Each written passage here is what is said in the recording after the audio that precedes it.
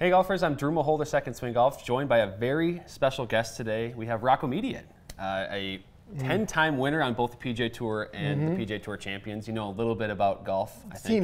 Teeny bit. I'm still learning. You've been around the game a little bit.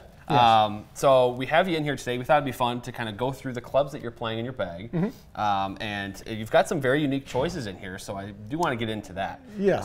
So I think we could just start with the top, if you're okay with that. Fire away. We've got driver. I see the G400 family from Ping there. Yes, so talk you do. to me about the driver that you're playing and kind of how you got it set up. Yeah, I don't know, a couple years ago, I noticed a bunch of guys on the regular tour playing the 400 still. Yeah. Well, I'm thinking there's got to be a reason for Yeah. that. So I got some here at Second Swing. I got a couple here, and I had the Ping guys look at them, weight them up like I like. I put 4 or 6 grams of glue in the heel of everything because I want spin and I want it to go left. Yeah. And that's what happened. It became faster than anything I had off the face. So, and I could curve it and do anything I wanted with it. So that's the only. So it went in. I've tried a bunch of other ones, can't find it. Yeah, and that's just a standard G400 head. Standard G400. Yeah. No, I want spin. Yeah. What people don't understand out there, spin is control. You understand? Control, spin, control, same thing. No spin, no control. So I need 2,700 RPMs with this driver because I do this, and it's got to spin to curve like that. I don't want it to go down to the ground. I don't want it to go to the right. So that's old school way to do it. And stiff shafts. Yeah. This is a Ventus 7XTR black. Yeah. It's the telephone pole. Yeah. Well, but you're 75 years old. Why do you use? Well, because you don't have to be fast to use stiff. Yeah. Stability. The stiffer the club, the easier it is to draw. Period. Yeah, and you're all about drawing the ball. Yes, there's no other. I can make it go to the right if I want because it's so stable, but I draw. If I have to have it, it will fall to the left. Right. Makes total sense. So yeah, everyone thinks that the softer the shaft, the easier it is to do. No, it just goes high right. So, Interesting. No interest. No interest. Good. So G400, that's kind of an older model. 9 degree. It's like 5 years old, isn't it? I don't even know. I have no idea. I think it was a 2018 or 2017 there you release go. from Ping. So that's, I mean, like you said, a lot of other tour professionals still using it. Yeah, they still are. It's been very successful. I like it. I like it. Moving down then, so Fairway Woods hybrids. What do we have there? Fairway Wood. I have the Callaway. This thing's silly too. It's the high loft, low spin, 16.5 degree. Oh. I said low spin, right? But it's got the loft, so I can curve it and spin it. See? You see how that works? So if there was 13 degrees of loft on this, useless. Right. But now we got 16.5, so I can cover 240 in the air, which is perfect for a 3-wood for me. That's usually most guys' 4-irons, but it's not mine. Same thing, Ventus 8X TR blue, a little mid, so very stiff, tipped a little bit. Yeah. Amazing golf club, simple, good off the ground, good off the tee. Yeah. Yeah. It's hard to find good ones. We've had a ton of good feedback on that family. Yeah, it's good. It's good. It's good. A lot of explosiveness in the Rogue ST family there. You got the LS head, but like you mentioned, extra loft there. Yes. And then you alluded to before we started actually filming the hybrid you're playing. Yeah. We've had another club that's been awesome. It's not called a hybrid. It's called a UW. Utility wood. Yeah, whatever. It's a hybrid. It looks like a hybrid. It's a hybrid. But anyway, it's a what do I have? 19. I probably a little more. I feel like I have 20 degrees of loft on this. Yeah. It's like 220-ish club for me. Okay. And it's got an 8X TR Ventus tipped. I think this is tipped an inch, but yeah, solid. A little shorter. It's not a lot. It's shorter than standard. Okay. I don't need it to be longer. I don't want it to go any further than I want it to go. Right. Makes sense.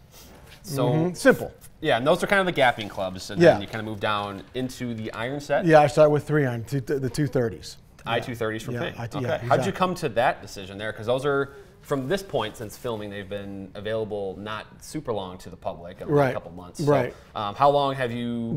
I've played 6 tournaments with them. Okay. 5 or 6 tournaments. I got them back. I don't know. They were good. It was cool because they sent me. I bought a set actually. I buy them, but before they came out, they kind of helped me out on that part. But which is good. So I used the 210s for a few years before that. Well, a bunch of years. Yeah.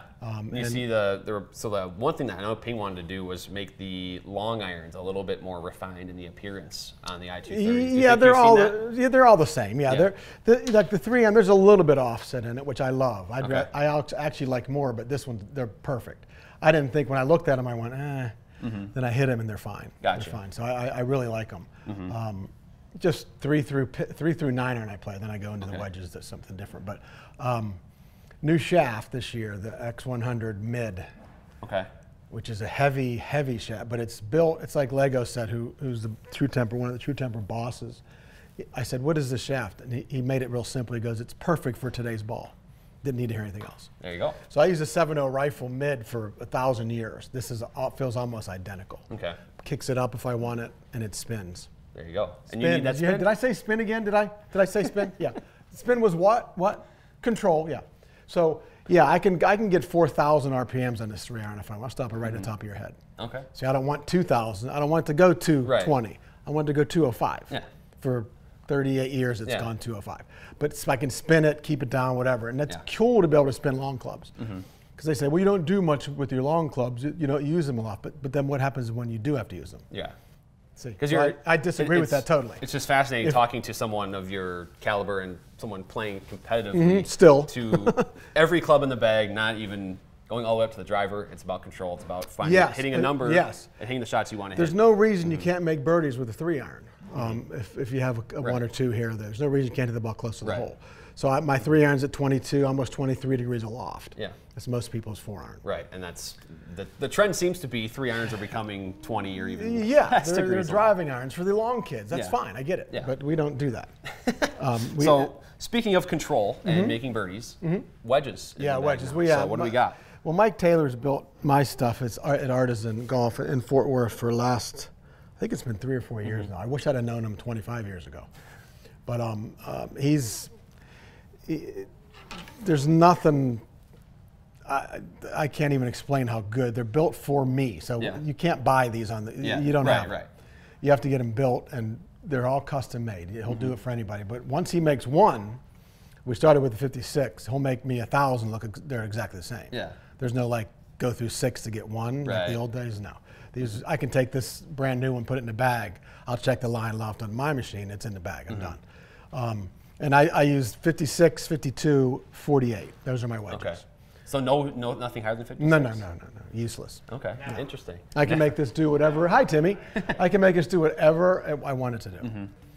One question I'm always wondering, and I think a lot of the recreational golfers wonder too, is how often do you replace wedges in terms of the grooves being worn? Like, is that something you do every couple often? months? Every couple months. For is me, is it a number of rounds, or is it just kind of you look at it? No, I just look at it and see, because I have them build so many of them. I have 30 of these all over the place at home, and I just go and grab whatever I want. They're all the same.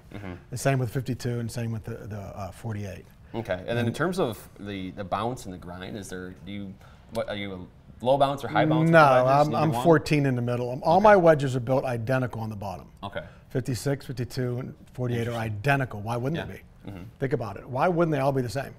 Why are they going to be different? If I want to hit a pitching wedge out of a bunker, besides less loft, I want the same bottom. Yeah. So I can have the same thing happen, just goes further, hopefully. You make the same swing on it, essentially. Yes, it doesn't, very square leading edge. Not that that has to happen. Some people like the camber. I hate it. Yeah.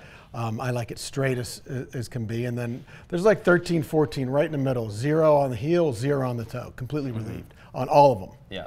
Okay. Interesting. Because they're all the same, except for lofts. Wow. So that's fascinating. This one's heavier than all. This is D6-ish. Okay. And the rest are like D3. The other 2 are D3. Sure. But yeah, in the shaft, we went to, in the 56, I went X100 mids from 3 to 52. Okay. But the 56, I don't want that tightness. I want it, so we took an 8-iron shaft of the X100 mid. You cut it? Put it, and we put it in here. And now we got soft, heavy, can do things. Interesting. With it. Yeah, you don't want stiff in the sand. You don't ever want, if you have a X100 and your 3-iron, you certainly don't want it in your sand wedge. You don't even want any part of that because the bottom can't activate. Yeah. This has to be soft for this to work. Simple. I'm learning things right now. Yeah, it's crazy. You look through the bags of some people, and they have the same shaft from 3-iron down. It's like you're toast, and wedges, you're done. Yeah. There has to be some play. Well, speaking of that, we're now at the very bottom of the bag. We got the putter here. Oh yeah. Talk to me about the putter. Yeah, this is good. I changed about a year ago. This is sick. This is the pro head, but it's the Bryson's technique. Yeah. Completely his. I talk with him about it. I haven't seen him. I've talked to him a couple times only. Don't bother him every once in a while. And I use his technique, and it was one of the best moves I've ever made. Yeah. I can't believe more people don't do it. He's been one of the best putters. Yeah, but it makes sense. For a couple years now. It's machine driven basically. You're trying to be like a machine putter, and it's rigid. It's uncomfortably comfortable.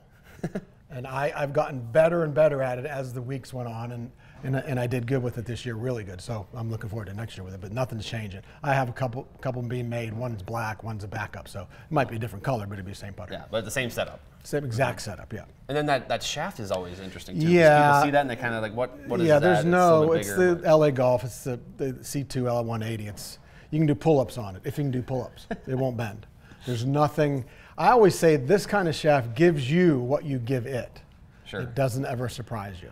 Okay. This, you know, if it's soft, it's too soft with this heavy, it's slingshots. Right, right. So we don't want that.